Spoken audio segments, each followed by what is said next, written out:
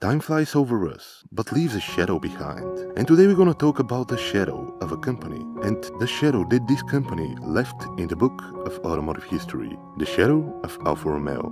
The year is 1909, and time is no longer distance between two places. Because you can drive an Alfa, and this is the fastest way to go from point A to point B.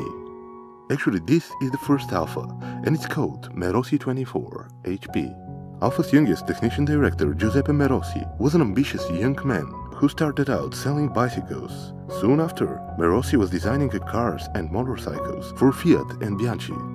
At Alfa, Merosi designed the first vehicle to come off from the new production line in Milan, Italy. The 24 HP features a single-block 4.1-liter engine, single drive shaft, and reached a top speed of 62 miles. Which probably doesn't sound much, but back in those days, it was the speed of light. 4 years later, Merosi designed the Alfa Grand Prix, the first automobile with twin-spark injection. The 4-cylinder 4.5-liter engine helped to reach the top speed of 87 miles, and everything was going according to plan until 28th of June 1940. One of the deadliest conflicts in history began, the First World War. During the First World War, Nicola Romeo, a successful electrical engineer from Naples, purchased Alfa and other companies and started producing airplane engines and portable compressors. The firm was called Società Anonima Italiana Nicola Romeo and Company. The new badge was created and it was written Alfa Romeo, Milan. In the winter of 1918, the investors decided to take the company public. The new company name was officially registered in 3rd February 1918. 1 year later, in 1919, Alfa Romeo returned to the original roots of the company, resuming the producing of Alfa Romeo Grand Prix. 1 year later, 1920, the race era begins. Alfa Romeo launched the RL, featuring a straight-six engine with an overhead rocket arm and valves and brakes on all four wheels. The Alfa Romeo RL was a tremendous success, and it became known as a Giuseppe Merosi masterpiece. International orders began, and 2,640 automobiles was built. 3 years later, the legendary Alfa Romeo race car driver Ugo Stella wanted to break a string of the second-place finishes. To prepare for the legendary Targa Florio race in Sicily, he painted a white square with a quadrifoglio, a four-leaf clover, on the front of his Alfa Romeo RL. As luck would have it, he finished in the first place. Ascari finished in a second. The victorious result of this difficult open-road race was the beginning of the Alfa Romeo's racing success. Shortly after his famous victory at the Targa Florio, Slivocci was testing a new race car at the Monza, but did not bear his lucky four-leaf plover, and he tragically crashed and lost his life. This marked the beginning of a tradition. All Alfa Romeo race cars was marked with the four-leaf clover, and this was the symbol of the Alfa Romeo's racing division. 1 year later, Alfa Romeo won the first World Championship. In 1929, the Alfa, a Ferrari racing team, was created, and the Ferrari established the Scuderia Ferrari racing team in Modena, Italy. It included the more than 40 of the best drivers of all time, including Ascari, Campari and Nuvolari. The team managed all of the Alfa Romeo's racing achievements, and the cars was known as the Ferrari Racing Team Alfas. Several years later, 1937, the Alfa Romeo 8C was created and delivered Italy's first win of Le Mans, and this was the first known soulfully good-looking Alfa. 1 year later, the 158 was created. The 1947, it was the year of Ferrazzi Adoro, another car with tremendous success and beautiful design. 1949, it was the year of the Ville d'Este. 1 year later, the 1950, the first 159 was born. And 1 year later, Fangio won the second Formula 1 championship. 3 years later, the new renaissance begins. And Bertone created a legend, the Giulietta. The sprint version was launched first. It was aerodynamic, practical, nimble and high-performance car, and it was representing the international symbol of the Italian creativity. Giulietta became one of the Alfa Romeo's best-loved automobiles. There was many different variations, the Berlina, the TI, Prin and Spider, both in the Veloce version. In 1961, the first Giulia was the next masterpiece, and after that, as you can imagine, the story continues, and every time the next one was better and better in every way. 1963, the Alfa Romeo returned to the racing with Carlo Ciatti Auto Delta team. Ciatti's people were committed to advancing Alfa Romeo's sporting image and international racing reputation. 2 years later, the first GTA was created. GTA was short for Gran Turismo Alleggeretta. This race car was specifically designed for the Turismo category. Bertone and Giugiaro work of art retain the same lines of the Giulia Sprint GT with lighter aluminum body panel and 1.6-liter engine with double ignition cylinder head. Fast and light, it would win the competition in 3 different segments in the European Touring Car Championship. In the same year, Alfa Romeo 2600 was created. The Alfa Romeo 2600 features a powerful 6-cylinder engine with 5 synchronized gears and stood in classic design.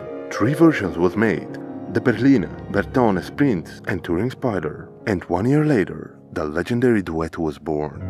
Produced for over 27 years, the Duetto was Alfa Romeo's most enduring model and had a unique kettlebell shape and boat-like tail. The Duetto Spider earned a permanent place in American culture, and the special version of the Spider, nicknamed the Graduate, was sold only in the United States. In 1967, the 33 Stradale was the first supercar of Alfa Romeo. Alfa Romeo asked the designer Franco Scaglione to add a life and beauty into the mechanics of the Tipo 33, Alfa Romeo's 33-2 racing model.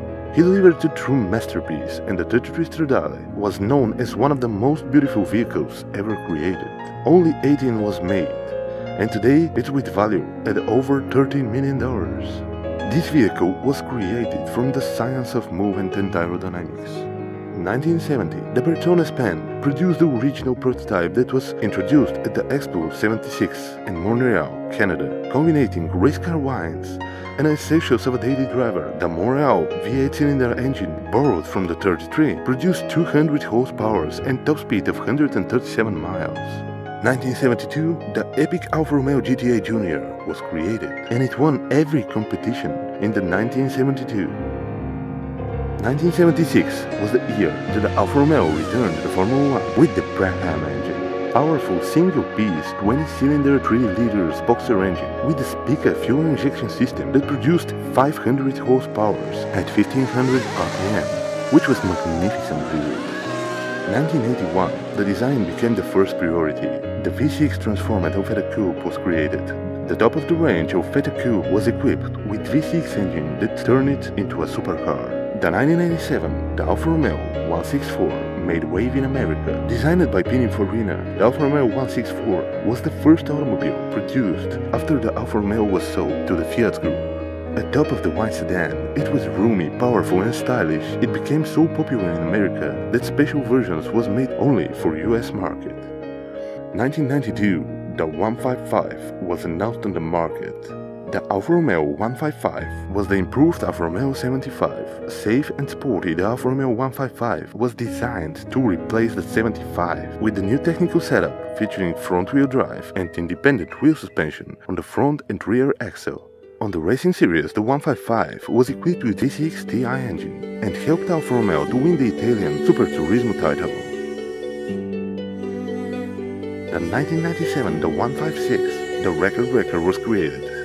The birth of the 156 was revolutionary. Fitted with the sequential 7-speed gear shift was the huge commercial success, and it was awarded with Car of the Year in Europe 1998. 2005, Alfa Romeo began manufacturing the Alfa Romeo 159 and Brera. It was an important year of production. The Alfa Romeo 159 combined safety, performance and comfort. The Brera was compact and powerful. The design was inspired by the classic Alfa Romeo styling. But there was a problem. The Alfa Romeo started using a modern GTS petrol engine with many faults, electrical and mechanical issues, and this was the biggest mistake in the Alfa Romeo's history. 2007, the Alfa Romeo returned to the original roots of the company with the Alfa AT Competizione. The AT Competizione was a limited edition touring automobile with brutal exterior and 8-cylinder Maserati engine. 2015, in nowadays, it was created the 4C. The 4C Coupe continued the Alfa Romeo tradition of the performance and lightweight body. And of course, there is a 4C Spider providing an open-air experience. 2 years later, the new Giulia Quadrifoglio was born. The sportiest on-road quadrifoglio ever, the all-new Giulia combines pure design with brutal power, styling, and unbelievable handling. And now, before less than 1 year, Stelvio was born, the first SUV of the Alfa Romeo. And we all gonna hope that those incredible pieces of technology and design will return the fame of one of the greatest automobile brands in the world. This project was created with extreme passion, love, and many hours of hard work. We want to apologize if we are missing something, but as you can imagine, this is one brand with 110 years of history. Anyway, if you like our video, subscribe to our channel and tell us what you think in the comments. If you want to support us, visit our Patreon page for special deals and behind the scenes. Also, you can check out other awesome Alfa Romeo videos in our channel. And thank you for watching.